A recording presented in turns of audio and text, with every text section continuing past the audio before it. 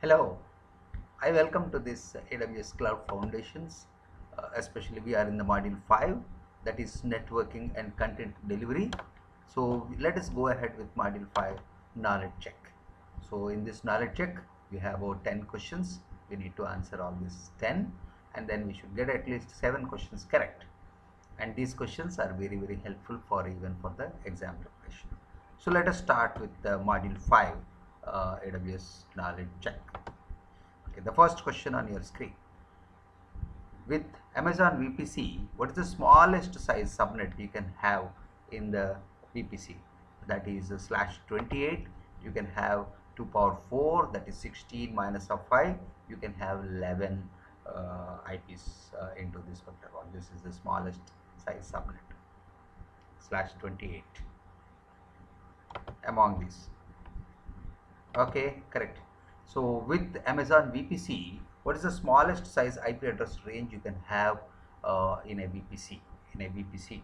So this is maximum size, that is /16. That is the /16. Yep, correct. So third one, you need to allow resources in a private subnet to access the internet. Which of the following must be present to enable this access? That is NAT gateway is a must to enable to get access from your VPC to your internet.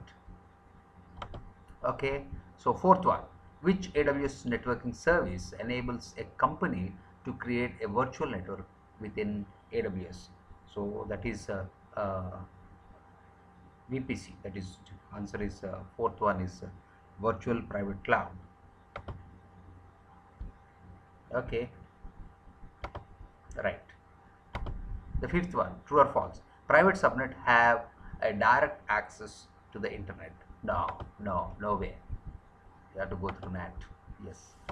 The sixth one, which component of AWS global infrastructure does Amazon CloudFront use to ensure low latency delivery? So that is edge locations. Answer is D.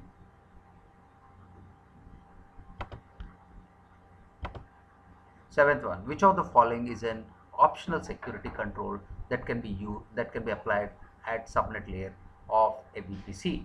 So select the best answer. So that is network ACL. Network ACL.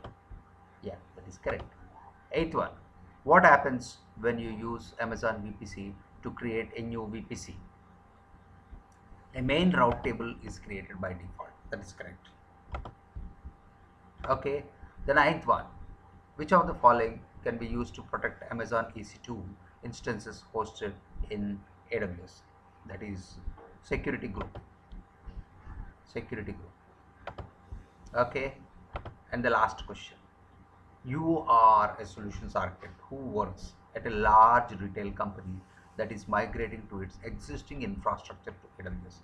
You recommend that they use a custom VPC. When you create a VPC, you assign it to a IPv4 classless CADR. CADR is classless interdomain routing block 10.0.10/24, which has 256 total IP address. How many IPs are available? So that is 256 minus of 5, that comes to 251. That is the maximum available IPs which can be assigned to the systems. Okay, so I submit. Yeah, so this answer is correct. So the total score I got is 100%. This is module 5 complete. Let us again meet in module 6. Thank you and bye.